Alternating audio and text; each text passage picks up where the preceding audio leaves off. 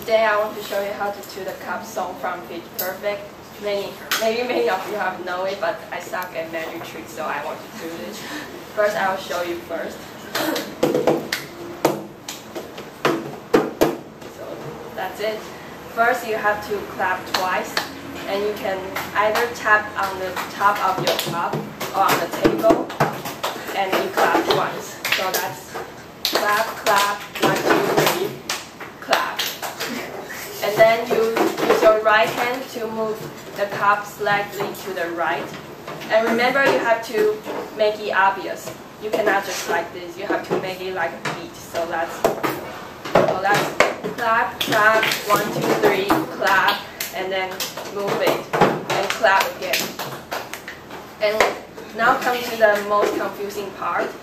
You have to use your left hand and twist it and pick it up and hit the bottom of your cup with your palm, right palm, and then hit the table with the cup corner and switch the cup to your right hand.